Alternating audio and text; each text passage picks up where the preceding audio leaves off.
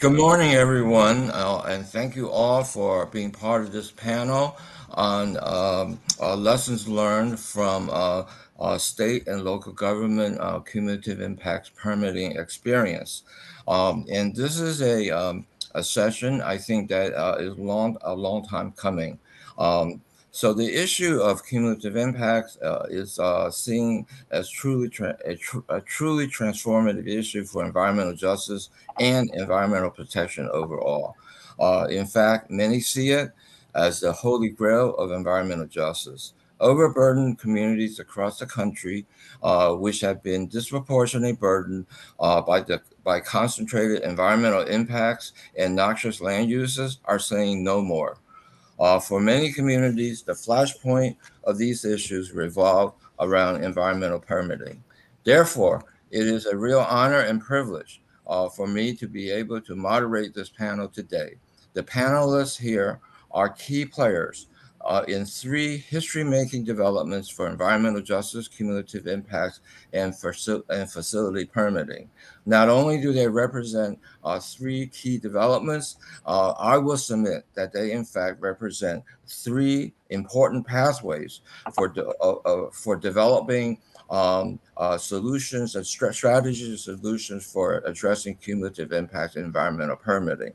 Their stories begin to offer critical lessons for what makes for successful collective strategy and action to incorporate cumulative impacts in governmental decision making. So, if you can bring up the slide, I wanted to kind of give a little bit of a historical perspective on this. Um, Great. Thank you. So this slide comes from an article I wrote for the Environmental Law Reporter in 2021, and it kind of begin to think about, for me at least, to think about the fact that when we talk about environmental justice, there are multiple decision contexts that require different types of analysis, different scales and degrees of quantification, um, and that, in fact, and so for different types of decisions, and those different types of decisions are identified here along this continuum in terms of things like outreach and analysis or resource allocation, permitting, rules, standard setting, etc. Um, and so the first thing I wanted to say is that we already have been using cumulative impact assessment to significantly influence or inform governmental decision making, and that comes with Cal EPA's Cal Enviro Screen, and I wanted to recognize them because of their role, which in this. Continuum of development around cumulative impact analysis. The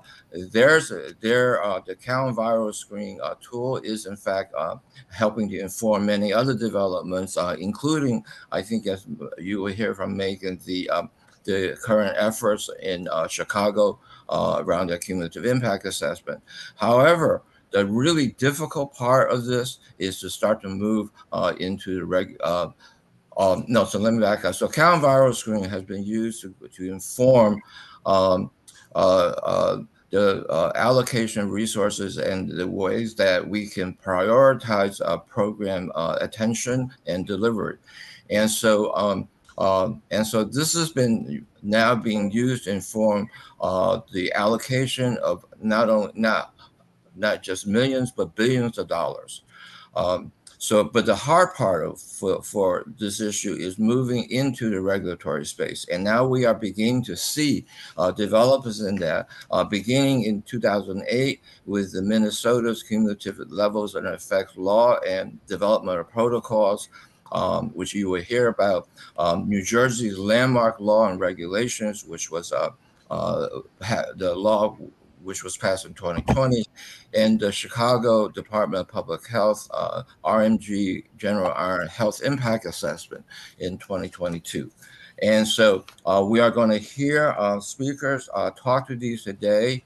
And like I said, I hope this begins to give us a basis to start a conversation about what makes for successful strategy and collective action in incorporating cumulative impacts into government decision making. So with that, I want to turn it over to Deputy Commissioner Sean Moriarty from New Jersey DEP, who helped to spearhead the development of regulations for the landmark New Jersey Cumulative Impact Law, which is the first law in the nation that requires mandatory denial of a permit if a new facility will disproportionate impact an already overburdened community. If you watch the voluminous recordings of all the public engagement sessions that Sean has conducted, you will not only learn a lot, but you will marvel, as I have, at his mastery of environmental law and regulations, his commitment to transparency, and his intense dedication to be true to the lived experience of communities. Sean? Well, thank you, Charles. That is quite flattering. I can't believe you watched all of those presentations.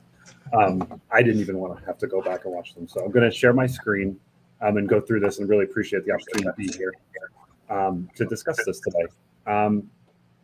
So as Charles indicated, in September of 2020, Governor Phil Murphy from New Jersey signed the state's environmental justice law, which we think, the first of its kind and really a landmark change in environmental law in the state of New Jersey. And we now, as of August of this year, have officially proposed and adopted the regulations to put those rules in place. And it's obviously a huge accomplishment for us. And we're very, very proud to be part of this movement among the states and with the federal government to begin to address cumulative impacts in our overburdened communities, low-income communities, and communities of color generally. So, where the rules are really premised, and we'll talk a little bit about the data that we have, but our data shows that New Jersey's low-income communities and communities of color have historically been subjected to a disproportionately high number of environmental and public health stressors. That includes things like multiple sources of air pollution, as well as numerous stationary sources of pollution, while also facing deficits in open space, quality green space, tree canopy, adequate stormwater management. All the things that some of us who don't live in overburdened communities likely take for granted in our daily lives. So what we're able to do under the regulations and as empowered by the statute is conduct a comparative analysis to assess how certain facilities seeking permits to construct or operate in overburdened communities will contribute to environmental or public health stressors in that community in a manner that is disproportionate when compared to its neighbors. That's my shorthand of it. In conducting this comparative analysis, the law now empowers the department to consider environmental and public health stressors on a facility-wide basis. And that allows us to include elements that were not previously subject to certain of the department's media-based regulatory schemes. Most notable on this are mobile sources of emissions, mobile sources of air pollution, those that often result in PM 2.5 and other particularly concerning pollutants in these neighborhoods. And as we've seen, as we've gone through this analysis from a data perspective, is that those levels are higher, and the concerns related to those exposures are abundant in our overburdened communities. So really, to that end, the EJ law enhances our existing authorities and allows us to look much more broadly at a facility when we are engaging in permitting. And this is obviously a big step forward from an authority perspective to allow us to really get at some of the issues that are affecting our overburdened communities. So as we go through the rulemaking, I think it's important to ground ourselves in the legislative intent. And as you can see, it's expressed in the findings on the screen. What these findings really speak to is a legacy of inequitable siting of pollution-generating facilities in low-income communities and communities of color. It also speaks to the need to more equally share the burdens of our state's economic development, and then the need to correct this historic injustice through meaningful public engagement and under appropriate circumstances, placing limits on the construction of new and the operations of existing facilities. So that last part, the public engagement part and the placing of limits or conditions on these types of facilities, including in certain situations denying permit applications for new facilities, that's where the rules really focus. That's really the action we take under the rules. So we really want to kind of start with applicability, right? So while the law is extremely powerful, it's important to understand exactly where it applies. And we look at 3 criteria for that. First, the facility in question must be located in an overburdened community. those are defined by the statute as being census block groups, a very finite unit of census data, as being block groups that have 35% households that qualify as low income, 40% of residents that identify as minority or members of state recognized tribal community, or at least 40% of the households have limited English proficiency. So that's the basis of our analysis, is looking at those overburdened communities. Then we consider whether the facility in question is one of the 8 types of facilities listed in the law. Now, those are mostly focused on large sources of air pollution, so your Title V, your major sources of air pollution, as well as the numerous types of solid waste facilities. And as we've seen, these are, in particular New Jersey, are often located in overburdened communities. And then considering other kind of sewage treatment plants. So that's kind of our universe of facilities. And then we're considering, as the third criteria, whether it requires a permit. And that permit is basically almost any individual permit from the department, those individual permits being the ones that require kind of a deeper level of analysis. From the department's perspective, we have general permits and permits by rule in certain of our regulatory schemes. But anywhere where a facility is required to obtain an individual permit that requires a more detailed review, in those situations, the department is empowered to review that facility under environmental justice regulations. So those are your 3 criteria. What's kind of important to kind of note here is that the law excludes authorizations or approvals necessary to perform remediation. So it doesn't work at as some would claim, cross purposes of actually addressing some of the legacy environmental contamination in these communities. It does not interfere, in quotes, with the ability to remediate these properties. It really focuses on what is the end use of a potential remediated property, and we don't want to continue the status quo of having properties kind of remediated to some extent, capped, and then turned into solid waste facilities after their previous industrial use. That's what we're trying to avoid. We're trying to avoid the continuation of those inequities. It also excludes minor modifications to major source air permits that do not increase emissions. So there is some flexibility here for continued operations. But what I also want to note here in terms of applicability is the rules apply to new facilities, expansions of existing facilities, and renewals of our major source permits, or our Title V permits only. If it's an existing facility that doesn't have a Title V permit, even if it is one of the facilities covered by the law, and if it's seeking renewal of an operating permit that's below that Title V threshold, it is not going to ultimately be subject to the environmental justice regulations. So let's talk about what these overburdened communities look like in the state of New Jersey. You can see on the map, they're broken down by how they meet the different statutory criteria. The important thing to note here is that it covers about 4.5 million people in the state of New Jersey live within communities identified as overburdened communities by the statute. That's about half of our population. We continue to identify and update those maps. We'll be updating them on a yearly basis as new census data comes out. We want to make sure that we're using the most current data. But at present, through the development of our EJ mapping tool, or EJ map, we're able to show the location of all of the overburdened communities in the state, as well as individual stressor levels, which we'll discuss in a minute as we move forward here. So this EJ map, and I encourage folks who have spent any time with CalEnviroScreen or EPA's tools or any other tool to check our tool out. We're really proud of it. We think it does a lot, and it really does provide the baseline for the analysis that we need to conduct under the environmental justice regulations.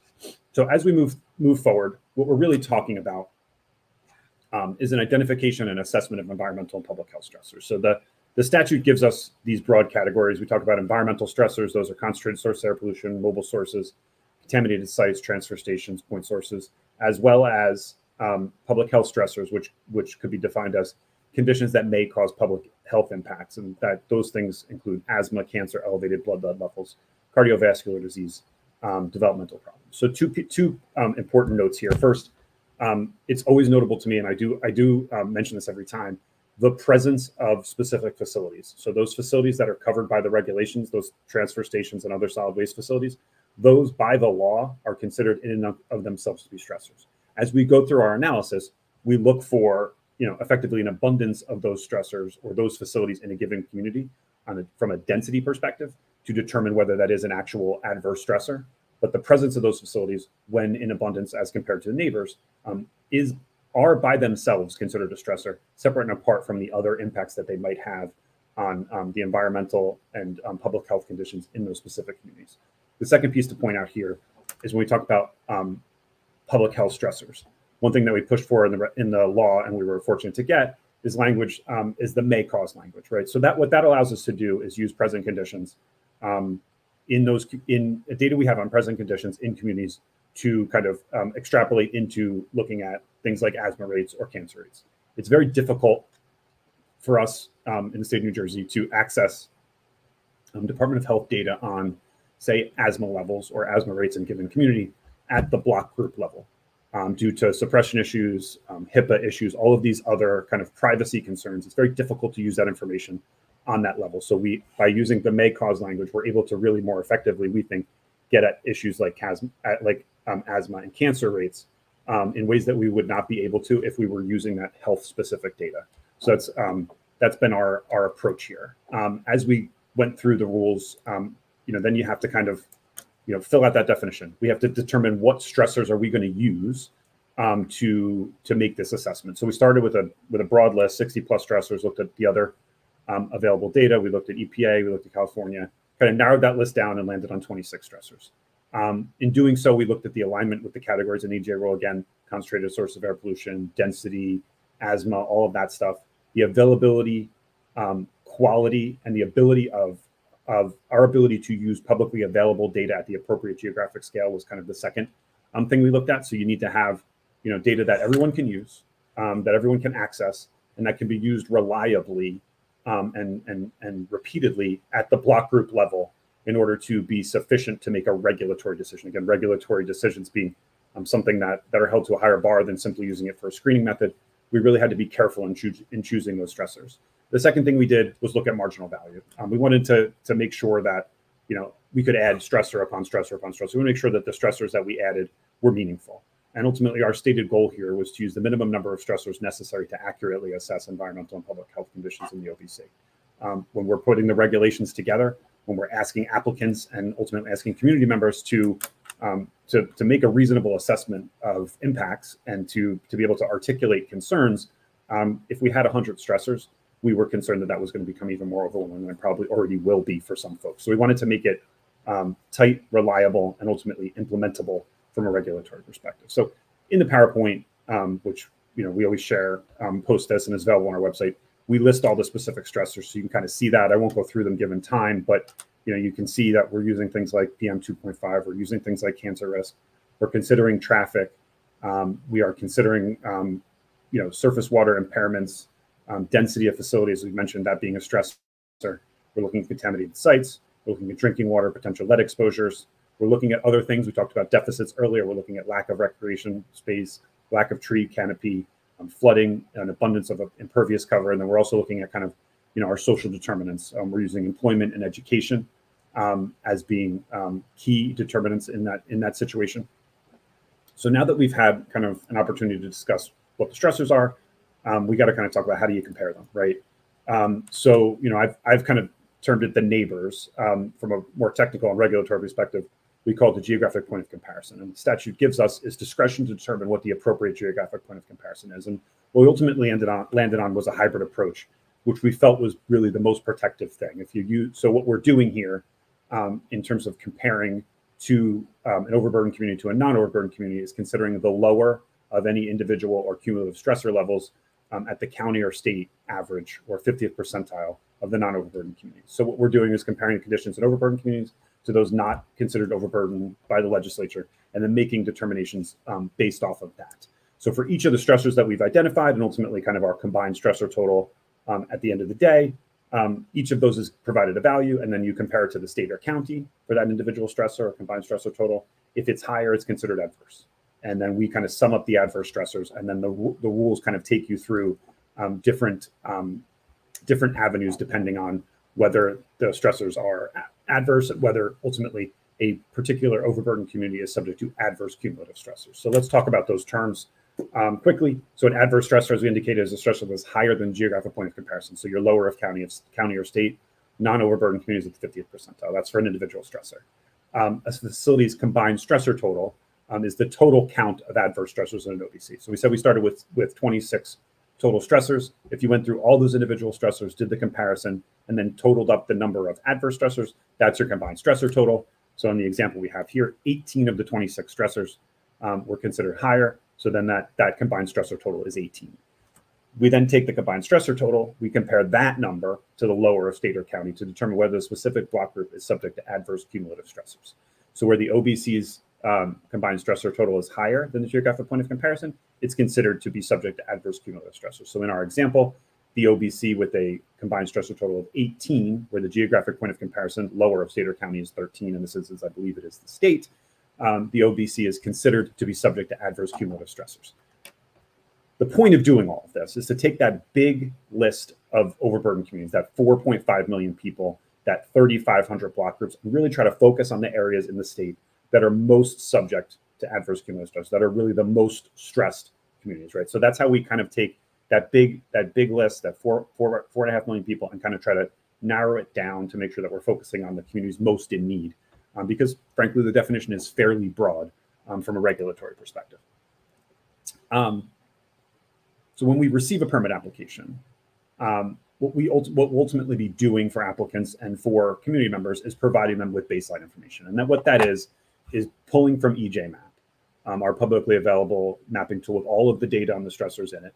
It'll let it'll provide a baseline of information for the analysis that everyone can understand. That would identify the stressors. It would look at what the geographic point of comparison is. It would identify the adverse stressors, provide the combined stressor total, and then it would indicate whether that community is subject to adverse cumulative stressors. If it's subject to adverse cumulative, there is more process within the regulations. If it's not subject to adverse cumulative stressors, our regulations focus on ensuring that it remains that way, that we're not, by providing more protections to the adverse block groups, that we're not then ignoring additional environmental burdens placed on the block groups that are not yet adverse. We don't want to be at cross purposes, obviously, in doing that. So the goal of our process, right? The goal of all of this comparative analysis, is to avoid what we term to be disproportionate impacts. So it's really to avoid contributions to adverse stressors or to create adverse stressors that would be higher than the average, right? So we want to make sure that we're not contributing to where there's already an adverse and we're not creating new adverse stressors. Where a facility cannot avoid a disproportionate impact, we then require them to propose measures to minimize their contributions to stressors or to provide, in certain circumstances, a net environmental benefit. What's critical here from a regulatory perspective, and as we look at what our conditions are going to be, is that we're following in all instances and on individual stressors and avoid first, then minimize, and then under certain circumstances provide benefit. We're not allowing for offsets. We're not considering de minimis contributions. We're not saying, well, we're not allowing a facility to say, well, I reduced all these stressors, but I raised PM 2.5, and therefore, on balance, I'm doing better. That's not the approach here. The approach is very stressor specific and requires an analysis of contributions to each of those stressors and measures to avoid, minimize, and in certain situations provide net benefit. So how do we get to a decision, and how do we engage with the communities? That's through the development of environmental justice impact statement and what we've termed quite purposefully meaningful public participation. We want to really be able to rhetorically separate that from public participation that folks have likely engaged in with the department in the past and found to be insufficient. We want to make sure that folks understand that this needs to be meaningful and direct, right? So the EGIS, or the Environmental Justice Impact Statement, it assesses the public stressors in the facility drawing from that baseline information, and it looks at the measures that the facility would propose to avoid or minimize those contributions, right? So it takes the baseline information, it analyzes the facility's operations and potential contributions, and then it asks a facility to propose measures. That information is then provided to the public and addressed as part of a public hearing held ultimately by the applicant in the overburdened community to walk through that information. Public notice in multiple forms.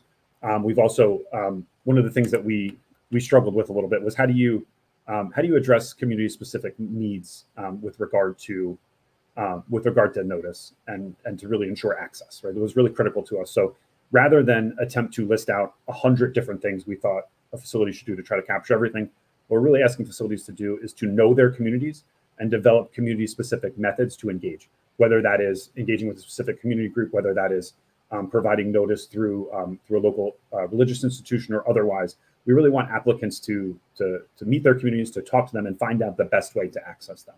Appropriate languages, appropriate methods to make sure that the people in the community know what is going on. Minimum 60-day public comment period. Applicants are required to respond to all relevant public comments in writing. So we're creating a robust record. We have environmental justice impact statement, we have public comments, and then we have responses to that. That's the record upon which the department ultimately make a decision. And that decision is where's the rubber hits the road. So we have had these regulations in place for approximately 2 months. We have yet to have to issue a decision under the environmental justice regulations. We're eager to. We're ready to apply these standards, but we've not yet had an application that goes through the process. So from the department side, once we have this information, we consider the environmental justice impact statement, testimony, written comments, and determine whether the facility can avoid a disproportionate impact. Where it can avoid a disproportionate impact, so it's not contributing to adverse stressors or it's not creating new adverse stressors, we would impose permit conditions necessary to ensure that that disproportionate impact remains avoided. So in most instances, a permit application that comes through this process is going to result in the imposition of certain conditions, regardless of what its impacts are. Now, the more challenging situation is going to be where a facility cannot avoid a disproportionate impact. So it's an existing facility. It's intended to expand where we don't have the right to deny those applications. We can only deny for new applications. What are we going to do? So for new applications where there's a disproportionate impact, we deny that application unless it serves a compelling public interest in the overburdened community. That's going to be a very narrow exception. For expanded facilities or major source renewals, where we are only empowered as the department to condition those, we're going to need to authorize the applicant to proceed subject to appropriate conditions to address facility impacts, right? So that's where we get into what those conditions look like. So for renewals, we're looking, again, for avoidance and then minimization, where avoidance is not feasible, to contributions to stressors in the ODC. For new or expanded facilities, where you're going to, by operation of the facility, beyond avoidance and minimization as those first two prongs, we're going to consider additional feasible conditions that will reduce offsite stressors or provide a net environmental benefit that improves baseline environmental or public health stressors in the overburdened community, right? So you're going to get your full avoidance to the maximum extent feasible. Then you're going to get minimization for these types of facilities. Then we're also going to ask for more. We're also going to ask for more to improve conditions in the communities. We heard a lot from industry and frankly from our own folks, the need for specific standards related to your stationary sources, right? So, we have all of this, this body of law under the Air Pollution Control Act, under the Clean Air Act that addresses kind of, from a technological perspective, like what are facilities that have kind of stationary sources, what are they required to do to manage their emissions? So what we did here was we kind of modeled off that, something kind of similar to the state-of-the-art, standard to provide specific and what we hope are objective standards for those major source components to really look at what technology they have to feasibly reduce their emissions. So in certain situations, we might be asking for emissions to be reduced below levels that would have otherwise been considered in the past to be protective of public health. We want to drive those down as far as possible. It might mean reducing some of your allowable emissions. It might involve taking certain outdated things out of permits to really kind of reduce the footprint, reduce the environmental footprint of a given facility. And we hope over a certain cycle of renewals, cycle of permitting, we'll be able to continue to kind of lower environmental impacts and ultimately remove hopefully some of the communities in our state that are considered overburdened at present, right, or that are subject to those adverse cumulative stressors. We're going to bring all of those levels down. So as we talked about, compelling public interest has always been a key point, and particularly for our advocacy community, something we really want to focus on because and I think what we recognized is this is the potential to create a huge loophole in the regulations. It's subject to mischief if not done right. So really what we wanted to do is create a narrow exception to the requirement that a new facility be denied where it cannot avoid a disproportionate impact. So where we define that is to really focus on essential environmental, health, safety needs of individuals in the overburdened community. And then we look at kind of an alternatives analysis. You got to show that the facility needs to be is essential to that, serving that need, and it also needs to be located there, right? It can't be located somewhere else and still serve that need. So we're asking them to go through a several tiered analysis to really get at the necessity of a specific project. What's important to note here, usually I underline on the slides just to really drive the point home, is that the need served needs to be the need of the individuals in the overburdened community. It's not a general need. It's not a general societal need. You talk about recycling, you talk about solid waste, like those all serve a need for everyone. But if this particular project that is seeking the compelling public interest exception is not directly serving the needs of the community, it is not suitable. So what we're really talking about here is a focus on public work type projects that are necessary to serve those individuals in the overburdened community, such that might directly reduce stressors. We have combined sewer overflows. There are going to be a lot of projects that potentially implicate the environmental justice rules in communities. Those projects that are going to ultimately reduce CSOs, reduce those overflows, reduce potential impacts to water quality and flooding. We want those projects to occur. We want them to be subject to the appropriate conditions. But this is the way in which those projects, to the extent they are otherwise subject to this rule, that's their path to move forward, is to seek a compelling public interest exception. Now, the other thing that generated a lot of controversy on our end was the exclusion of economic benefits of the proposed facility. That includes employment, tax revenue, ratables, all of those things. The rules specifically say we're not going to consider those as a basis to serve compelling public interest, again, to really avoid the creation of that loophole. So that's a very brief overview of the rules. Going to hang around. We'll have some Q&A later with the other panelists. I'm really excited to hear their stuff. But if you're interested, check out our website. We have all of this information, this PowerPoint, links to EJ Max, the rule, the whole thing there. And if you're looking to do this in any of your states or your local communities, please feel free to reach out to us. We're happy to provide our assistance. So thank you for the time, and thank you for the opportunity to be here. Thank you so much, Sean, for that. And I think, when they say this is a landmark effort, I think, there's so much to, what has been happening in New Jersey that we can all learn from. So next we will have Megan Cunningham, who's the Managing Deputy Commissioner from the Chicago Department of Public Health, and Ellis Watkins from the Environmental Law and Policy Center. They are responsible, as I've said, for the use of health impact assessment to inform a permit denial decision in the RMG General Iron recycling permit case, and are building on that experience to develop citywide cumulative impact assessments, as well as an ordinance. And as part of that effort, or in addition to that effort, they're beginning to tackle the critical issue of zoning. When I invited Megan to speak, she said that CDPH wants to live by their core values of co-governance, co-design, and shared leadership and authentic engagement, and wherever possible, co-present with a community partner. So I will turn it over to you, Megan and Ellis. Thank you so much, Charles. It is truly an honor to be with you all today, and particularly in the company of colleagues from New Jersey and Minnesota, to whom we owe a real debt of gratitude in this work. You all have laid a foundation for what we are attempting to do here in the city of Chicago. So we're going to spend just a few minutes today together talking about background on environmental justice in our city, which has really formed the basis for our deep commitment now to transforming the way that our city thinks about where and how development happens. We'll talk about our cumulative impact assessment process. And I think some hallmarks for us, as Charles has said, has been a real focus on how do we bring community voice and power into this work.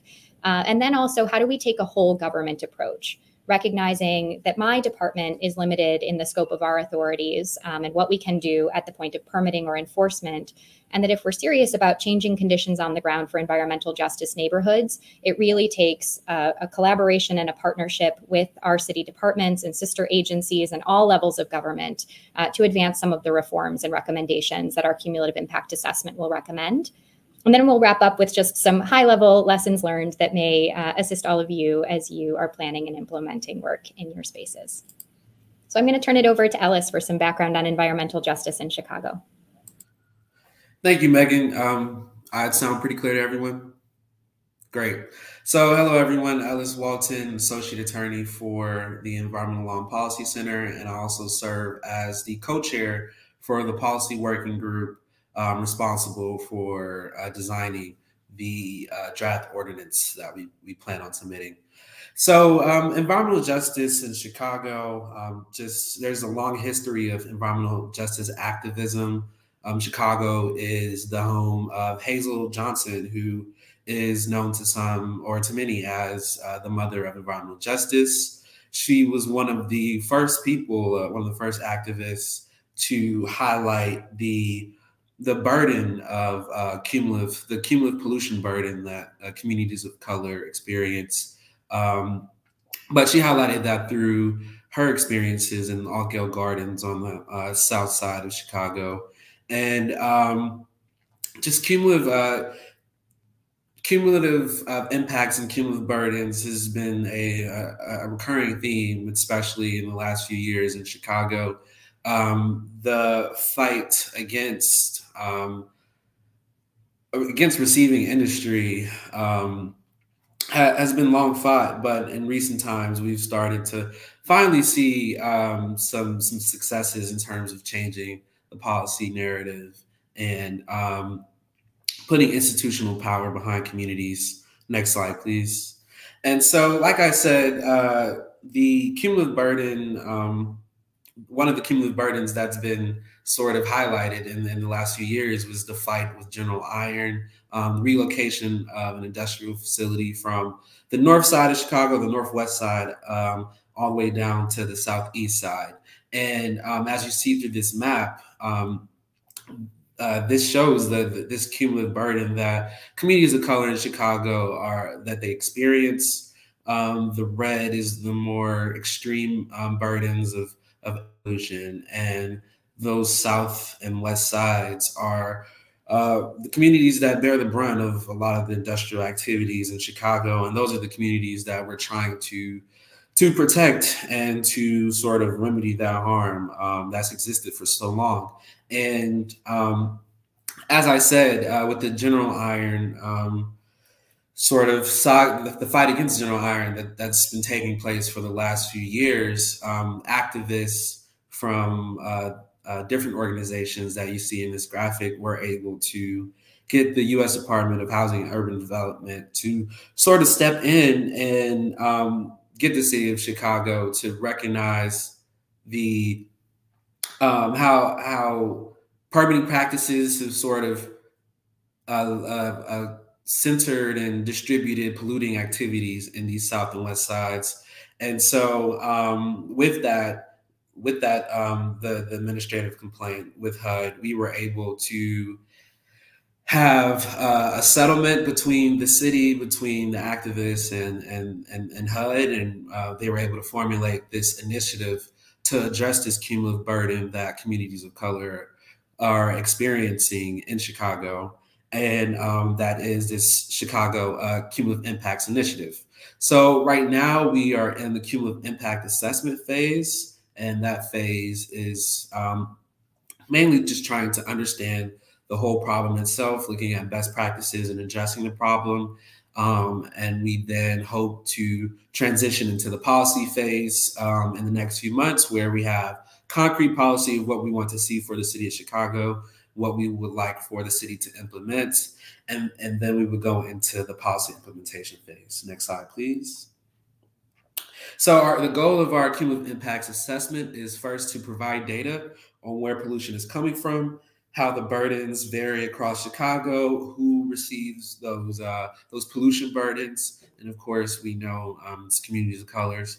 We also want to inform decision making in the land use, zoning, transportation, permitting, and enforcement processes that happens with the city, and in the way that the city agencies and departments function. We'd also want to, like I said before, co-design and lead this project with the communities who have been experiencing this overburden, this overburden reality of pollution. And so throughout this process, we've been trying to make sure that there is parity between not only the city and its agencies, but also our community partners and technical experts and policy experts. So we could all use our skills, our power, and our reality to create a better lived experience for the most vulnerable communities. Next slide, please. And so this is just a timeline of our initiative. Last year, starting in May through December, we were sort of in the introductory phase where we are structuring the project. We are picking what sort of groups we would like to be a part of, and I'll get into the groups in a second, as well as researching researching best practices, as well as looking for existing community input on what we like to see, what they'd like to see from us. And then we moved into our assessment phase, where we then begin sifting out the different best practices that we like to see in Chicago. We then start to develop different methodologies and indicators to understand the burdens, the pollution, environmental burdens, and socioeconomic burdens that exist across the city. And now in September, we're looking at publishing all of our findings and policy recommendations for the public to view and to also inform the ordinance that we plan on presenting next month. So the structure of our cumulative impacts assessment initiative, we have, I would say, 3 subgroups, and those, or maybe 4. I might be wrong, but so the first group is the policy working group, which I co-chair. We are responsible for researching best practices for environmental justice and cumulative impacts initiatives nationally, and sort of synthesizing that information and presenting it to the broader group to inform our policy recommendations. We also have the community engagement working group, which is responsible for determining how we would like to engage with the public, how we would like to inform the public, as well as just overarching strategy of keeping the public involved and making sure that their input is reflected not only in our process of operating, but also the work product. And then we also have Interdepartmental Working Group, which is a coalition of Chicago departments and agencies that work together to identify environmental justice policies that they can implement with their current statutory power, as well as an overarching project management team to just sort of run to serve as administrative executives of like managing a project. And these are our partners over here to the right as well. Like I said, we are a mix of government partners, community partners, and bigger green nonprofits, all working towards a common goal.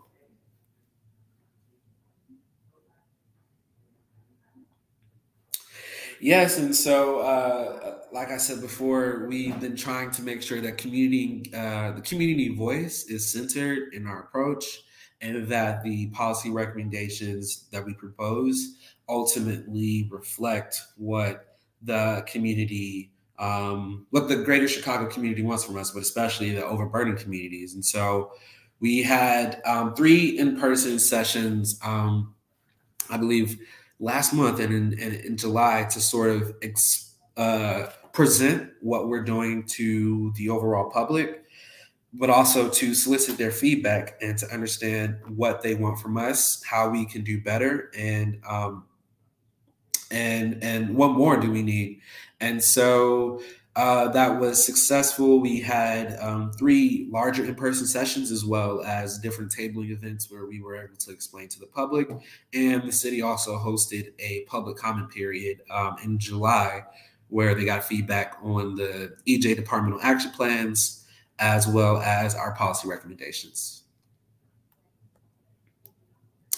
So throughout the different community engagement events, we were collecting tons and tons of feedback. It was really good to just hear back from the community to see what they wanted from us. And they really enjoyed the fact that the city of Chicago came to them and really listened and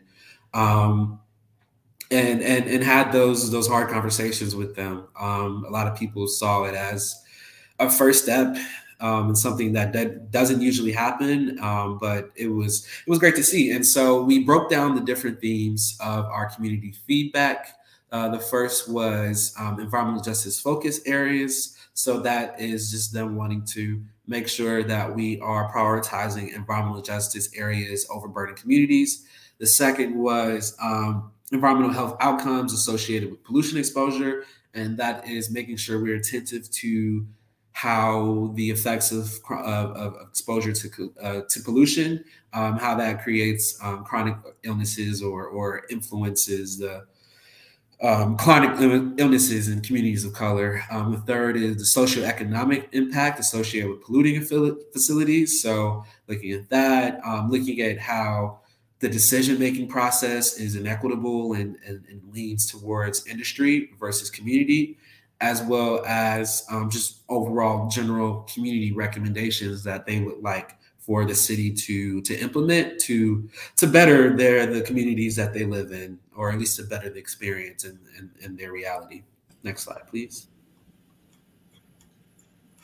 And I see we're getting a 5-minute warning, so I'm going to move us quickly through these next sections, and then we're happy to answer any questions. So what Ellis has shared with you is the process by which we conducted our cumulative impact assessment. We're meeting each other just a week or so too early because we are about ready to publicly release our Chicago Environmental Justice Neighborhood Map. But what I can tell you in sort of a preview mode today is that we have created a very similar index to the Cal Enviro screen and work that New Jersey has done, where we have taken into account measures of pollution burden as well as population characteristics to create a map of Chicago so that we better understand where are the neighborhoods that are most vulnerable to the impacts of pollution. And these are the places where we intend to put in place these new policy protections. Like New Jersey and others, we will have a public-facing data dashboard and more detailed methodology documentation that we will be releasing by the end of this year and in early 2024. Another important deliverable of the cumulative impact assessment is our product of the Interdepartmental Environmental Justice Working Group, which included 12 city departments. So we had our teams working on transportation and land use and development. We had people from water management, from procurement services, who all asked themselves what they could do within the scope of their existing department authorities and with current resources to better protect environmental justice neighborhoods from harm. And so we have formalized all of this now in a City of Chicago Environmental Justice Action Plan that contains dozens of strategies meant to accomplish our citywide environmental justice goal, which you can see on this slide. Some specific examples coming out of this process are to expand our community hyperlocal air monitoring network in EJ neighborhoods so that we have better and more real-time data. Changing the way that we do transportation planning and particularly routing of trucks in EJ areas, adopting strengthened industry-specific rules, making reforms to how the city conducts its contracting process and adding environmental and health protections, particularly in city commodities contracts, addressing stormwater infrastructure in EJ neighborhoods, and many more. So this is how we're attempting to really model taking a whole government approach now that we have better data about where environmental justice neighborhoods are in Chicago. We see this as an important step forward in terms of strengthening those local protections. And then, of course, all of this is really building towards ultimately ordinance change for the city. And so Ellis has shared with us some detail about how we conducted national landscape scan and research on places like New Jersey and Minnesota and California and others to really identify 3 main areas of policy action. We call these environmental justice fundamentals, cumulative impacts elements, and community benefits.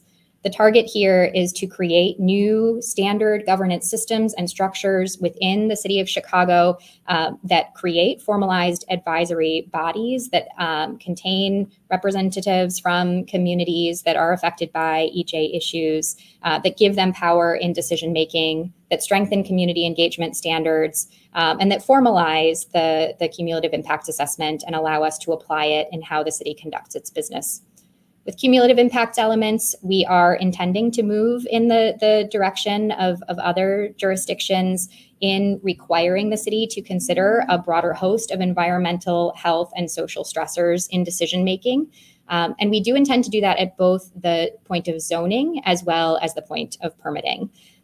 We find that we do have more flexibility in the kinds of requirements that we are able to impose upon businesses or authorities to deny permits at the point of zoning. And we think it is important that as we are conducting land use planning with an eye towards addressing cumulative impacts, that is a site of really initial engagement and point of intervention. Like New Jersey, we will be establishing thresholds that will be applied in our decision making based on impacts. And then we are also very focused on not just how do we minimize burdens, but how do we create benefits for people who live in EJ neighborhoods. So policy recommendations and what we hope to advance soon here in Chicago are the establishment of funds that can be used specifically for these areas on locally determined projects that can create local wealth, that can create local green infrastructure, that can promote neighborhood resiliency. And we do believe that communities should have agency and ownership over these benefits. Very briefly then, some lessons learned. You've heard us repeat this a number of times in today's conversation, but leadership with our values of being affirmatively anti-racist, focused on equity, accountable and transparent, and recognizing that a process like this takes a lot of time because it is really about building trust and repairing harm. We've really emphasized this whole government approach so that we can tackle comprehensively the root causes and drivers of cumulative impacts. We are really trying to incorporate this sort of lived experience data as data in the cumulative impact assessment and to think about ways that ground truthing continues to play a role in this work. And finally, a place where community members and industry representatives certainly have agreed in this process is that they expect policies to be clear, that minimize the administrative burdens, and that are applied consistently and fairly. And so our goal in this next phase of work as we move from policy recommendations to implementation is to ensure that the rules of the road are clearly communicated and understood by all of our stakeholders.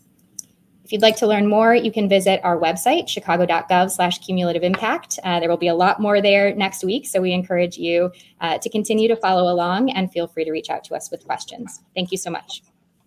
Well, thank you, Megan and Ellis. What a great presentation. There is so much going on there. I told the staff of CDPH that what they were doing is really making history. So now we are going to go to our last set of speakers, who arguably should have been first because Christy Alexson was responsible for writing the first ever set of protocols for assessing cumulative levels and effects for air permits as a result of the 2008 Minnesota legislation. She is presently working for the Union of Concerned Scientists, doing research on how to better incorporate community experience in the community knowledge and experience in cumulative impact assessment. She will be joined by her community partner, Sasha Lewis Norell. They not only will provide details about the early efforts, but reflect on what they have learned from New Jersey, Chicago, and other places to advance current efforts to advance cumulative impacts in the state of Minnesota. So Christy and Sasha, I'll turn it over to you. Can you see my screen? Yes, but you should put it on. Yep. Okay, so I'm going to start, again, Christy Alexson, Union of Concerned Scientists. I'm going to talk through an older law, and then Sasha is going to present on the current work for the new law that passed this past legislative session in 2023. So thanks for joining us. Happy Tuesday. You know, the situation we're in right now and the state of Minnesota, specifically you're looking at the city of Minneapolis, is no different. There were racially biased systems that put communities of color in proximity to high sources of pollutant burden. And that wasn't, you know, it wasn't a mistake. It was on purpose. It was an intentional system that was set up. And you can see that that carries through to the present. We still have these high proximity, proximity of high pollution burden near communities of color and low income communities in the city of Minneapolis. And in order to alleviate this situation, it requires system change. And I believe that cumulative impacts laws, ordinances, and rules are one of those systems changes that could potentially alleviate this situation. So in early 2008, I believe, there was a proposal for a biomass combustion facility to create steam and electricity in an already overburdened neighborhood. And there was a lot of opposition to that proposal.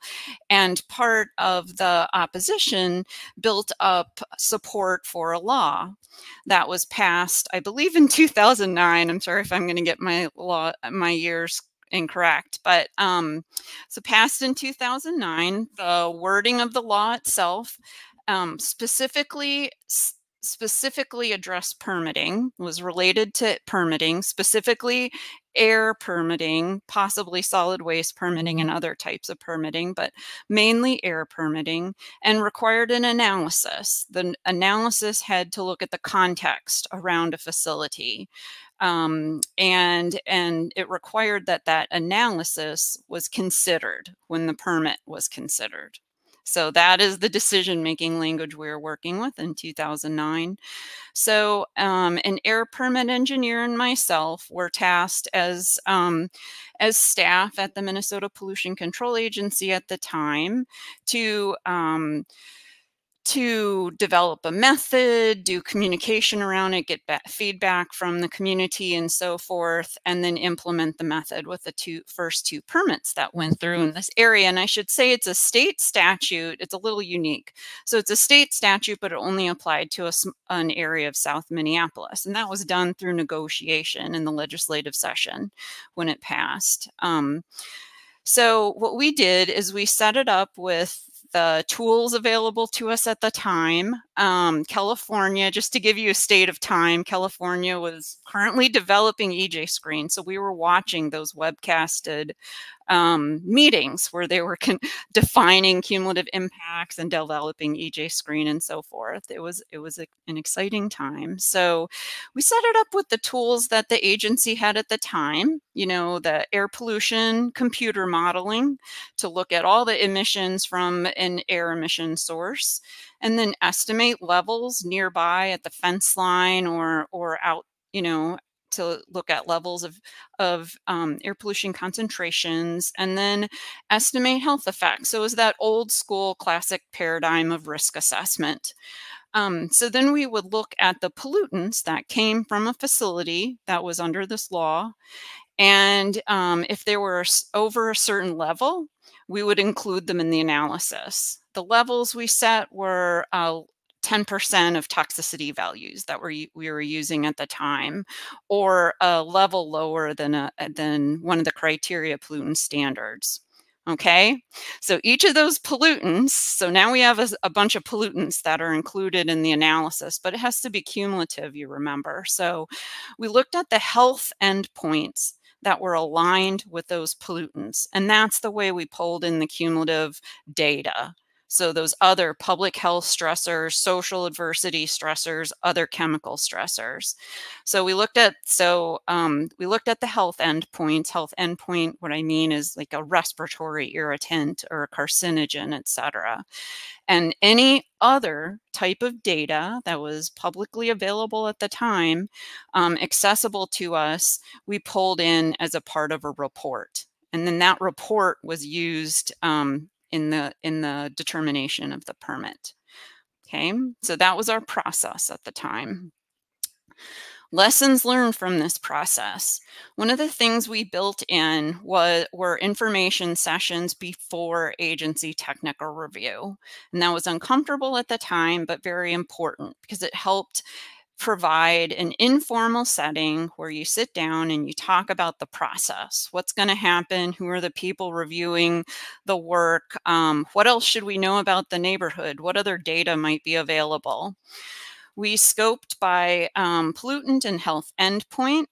That joining by health endpoint worked for us at the time.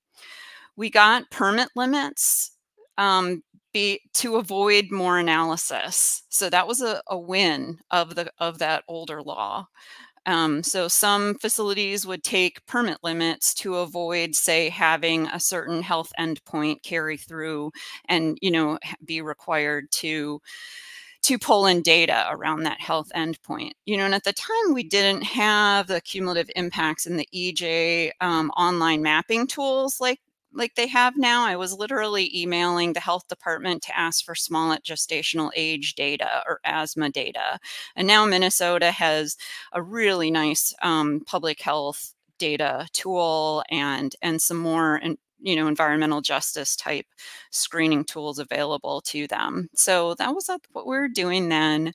And I think one of the benefits of that early law was it required decision makers to see a facility context outside of maybe that process flow diagram or whatever you're used to looking at, or the applicability of different rules. You were seeing the neighborhood. You were seeing the facility not as isolated, but in the context of the community. Challenges to fix, and this is where we're going to transition to the new law. There was no definition of cumulative impacts provided. We used the intent of the legislative authors, and we used the words of the law to develop this analysis. So we did a lot of inferring, the decision-making criteria was consider. It was not a priori. It was not direct. It was not the comparative analysis that New Jersey is working on right now, which is very intriguing and seems very actionable. We did not at the time include community engagement in scoping. When we had those information sessions, the analysis was already drafted. So we didn't set up a process at the time to allow community members to talk about maybe health endpoints they were very concerned about or saw a lot in their neighborhood. And that's a regret. There was no data tool. Like I said, if you have a data tool like an EJ map, you're maybe, I don't know, 55% of the way there. And there was no permit denial or limiting authority. And now I am going to stop talking, and Sasha is going to start talking about the new law. All right. Thank you, Christy. So I've got about 4.5 minutes to get through this, so I'll go quick so we can have time for Q&A. So as Christy said, this law passed earlier this year in the 2023 legislative session. It was the culmination of a number of years of work. Back in 2018, the local group Community Members for Environmental Justice brought this up again with the hope of expanding on cumulative impacts, both work that had been done previously that Christy mentioned, and also being inspired by work that was being done in places like New Jersey. Wanting to expand this kind of work to, at the very least, North Minneapolis, which is another very overburdened community, and hopefully also cover places across the entire state.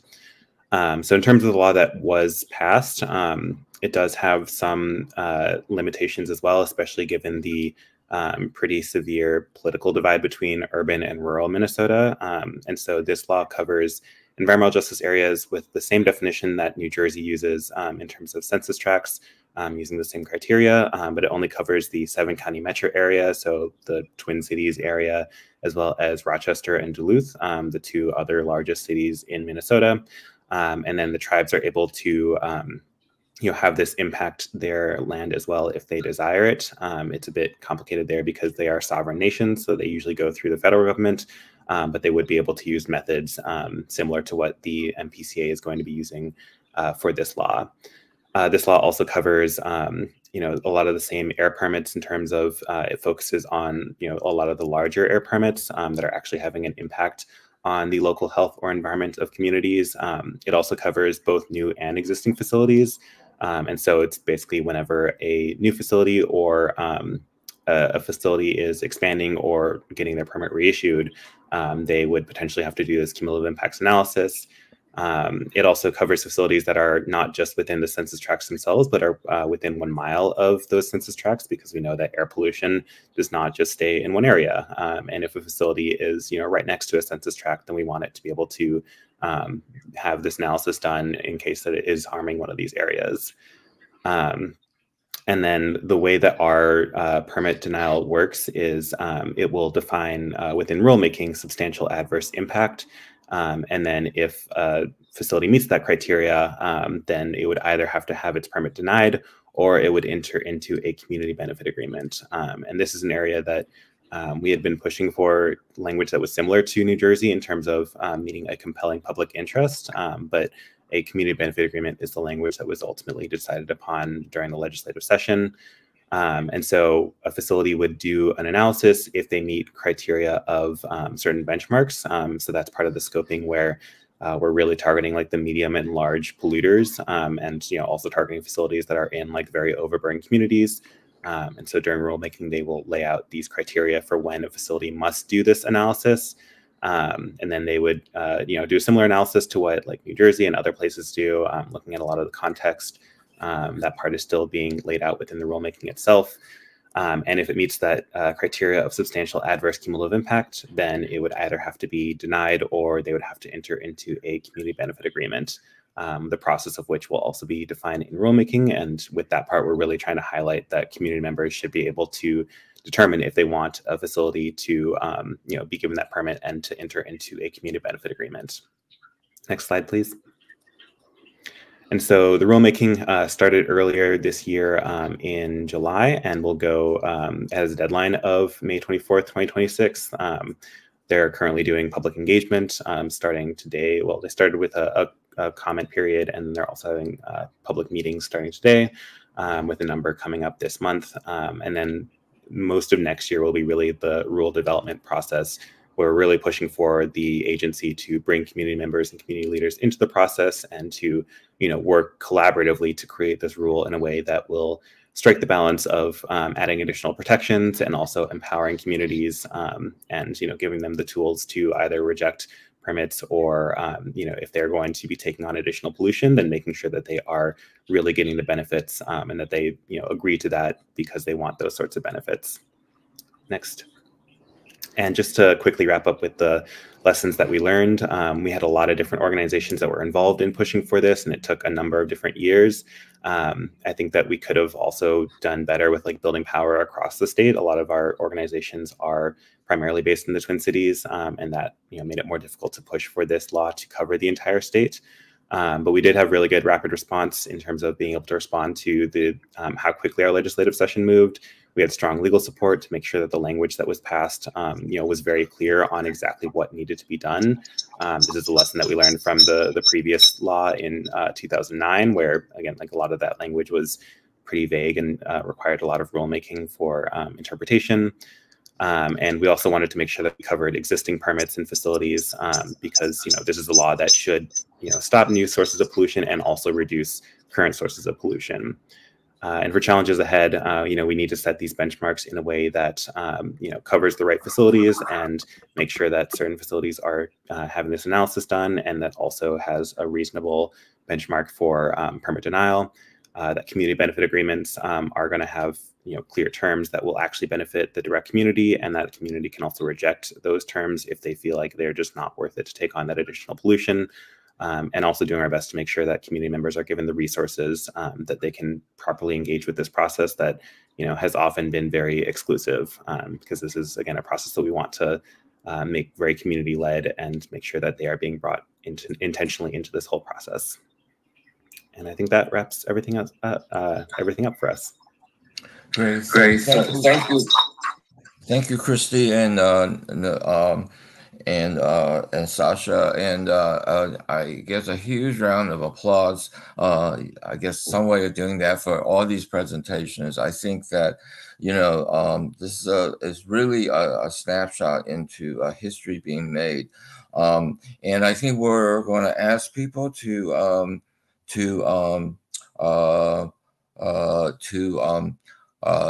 ask questions on the chat. And so as I'm waiting for them, I wanted to also note that Laura August and Walker Whelan from the Office of Health Impact environmental health impact assessment from California EPA is in the audience. I have wanted them to say a few words just to make sure we all understand where a lot of this came from.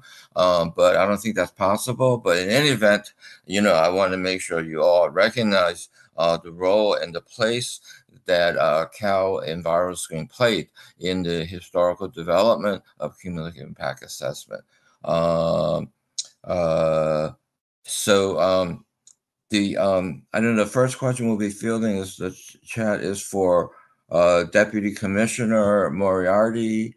Did I catch that? I don't see a question there. Okay, I have one for Sean, and this is something I've been thinking about a long time, and I think one of the hallmarks and something that's not yet appreciated is that in New Jersey they're not really doing quote unquote cumulative impact assessment in the traditional sense. They're doing a disproportionate impact analysis in a cumulative manner, and so Sean, what do you think? The idea that you're required to have equity be a consideration. What role do you think that played in your being able to do the analysis that you've been able to develop?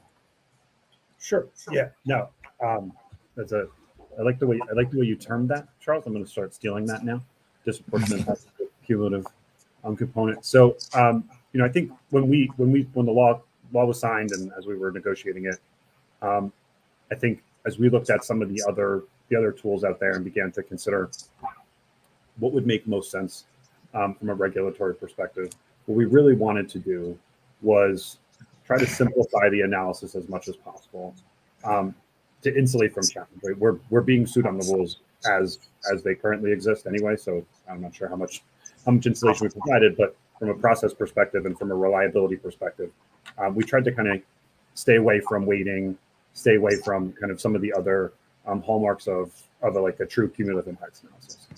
In doing that, we engaged really deeply with our stakeholders, particularly kind of our prominent environmental justice advocates, Nikki Sheets, Maria, Anna Batista, like Kim Gaddy, like some folks who are been steeped in this and ultimately are as responsible as anyone, including the legislature, for getting this law passed. We kind of engage with them on what makes sense from your perspective to get at an equity, to get at kind of an accurate comparison. And where we really landed, and I think some pretty detailed conversations with Dr. Sheets, landing at that kind of 50th percentile as being the key part of the comparative analysis, pushing that down as low as possible to maintain consistency with the statutory requirement that we determine where stressors are quote unquote higher than.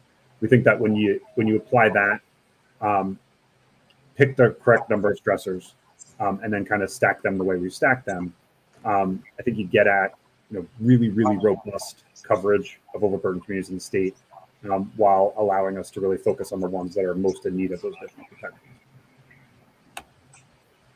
Great, thank you, Sean. I wanted to kind of pursue the same line of question quickly.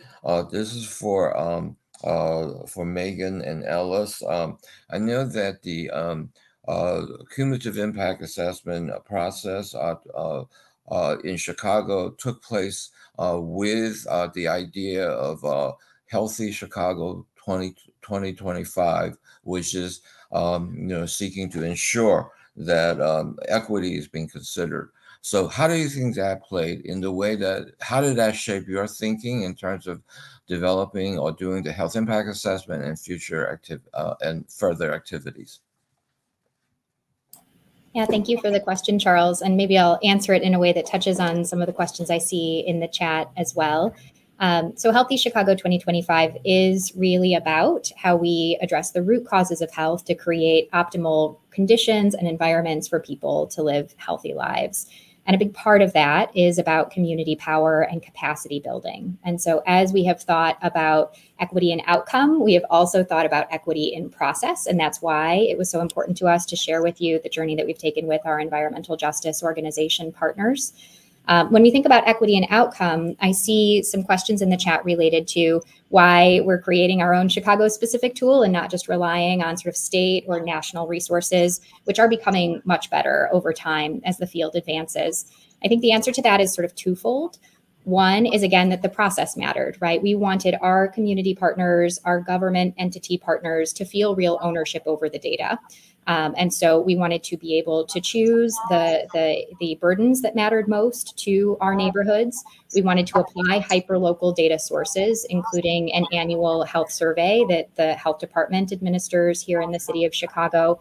And we wanted to really design the methodology together and then create mapping tools that followed from that.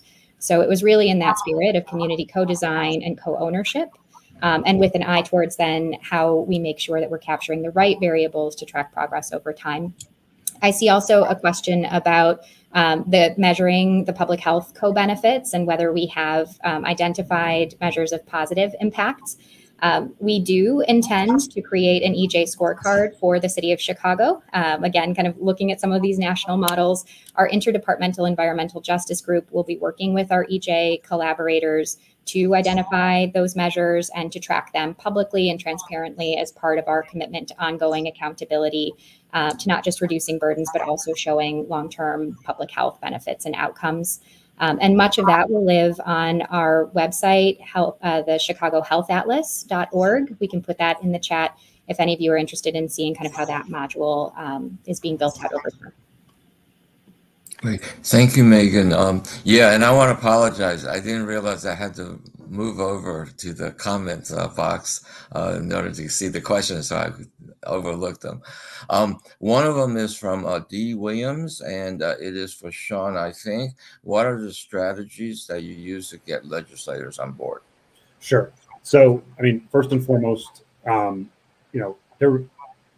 law comes, as I imagine many states and local localities. It comes, after years and years and years of efforts by our environmental justice advocates. And I think that, that's the first thing.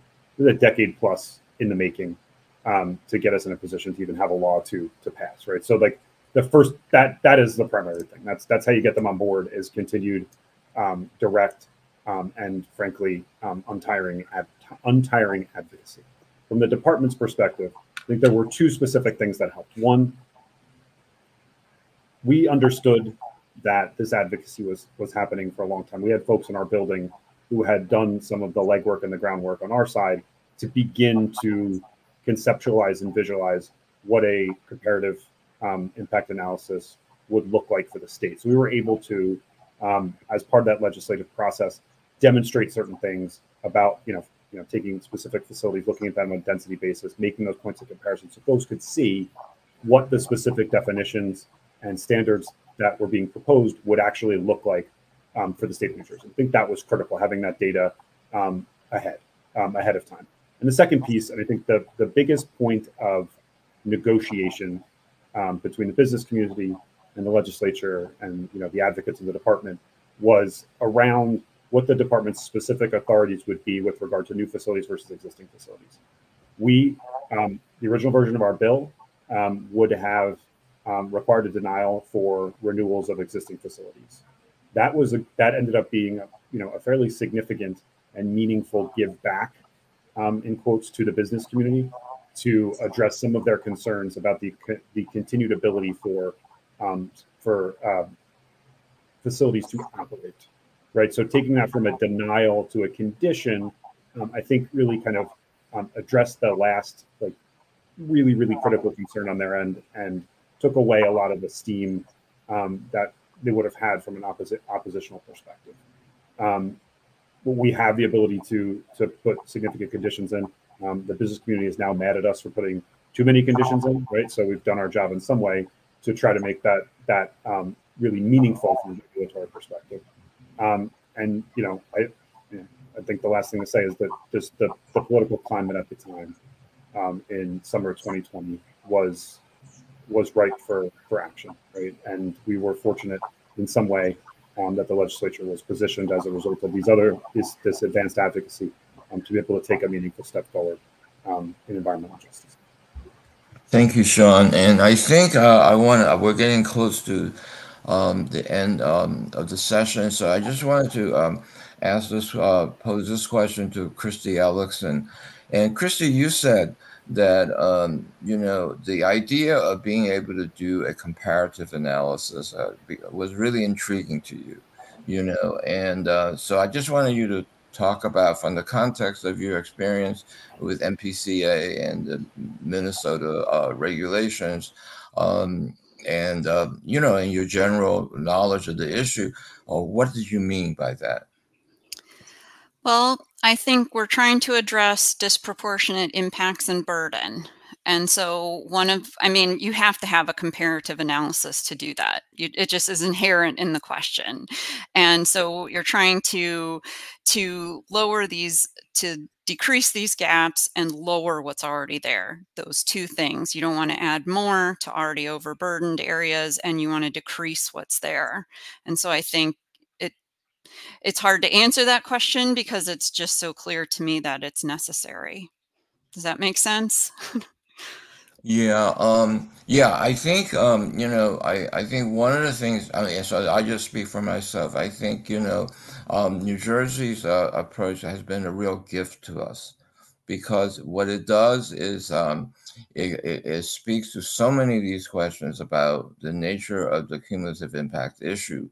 But because they're able to do a comparative analysis, it gets to be a result that could be actionable. And if there's one message I would like to leave with everyone in thinking about, what this conversation means for lessons about what makes for successful cumulative impact assessment and action, it is that's one point that I would want to leave for people to reflect on. What I would call the requirement or the mandate to consider equity as part of the assessment process, I think is a really, really key strategic idea.